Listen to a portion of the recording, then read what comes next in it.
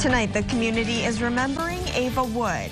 Friends from West Genesee filled the Wildcat Pizza Pub in Camillus tonight for their Smile for Ava celebration, showcasing her life and sharing memories. Friends say Ava meant a lot to them.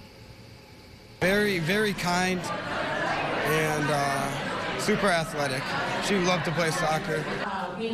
And that's why it meant so much to Ava's teammates when members of the SU women's and men's soccer teams made a surprise appearance at the gathering.